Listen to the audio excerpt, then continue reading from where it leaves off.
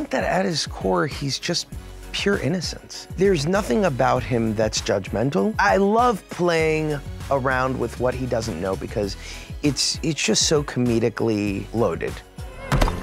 Whoa, gross. That went right through me. Having Olaf discover things for the first time, things that are universally understood to be one way, and seeing them through the prism of his new eyes, it's so fun.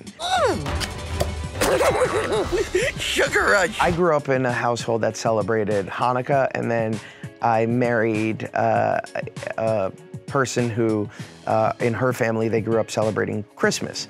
And so now we've married those two things in our household, now that I have two kids.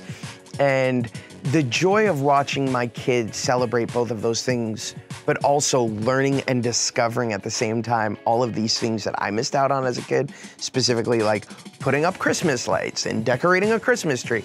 You cut down a tree and then you dressed its corpse with candles.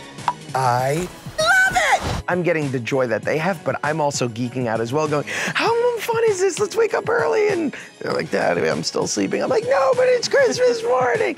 Like, that to me is the joy, is discovering new traditions. All of the things that we do, whether it's lighting the menorah or opening presents or putting up a Christmas tree, all of that plays out in my house. Nothing like taking your clothes off once in a while, you know what I mean?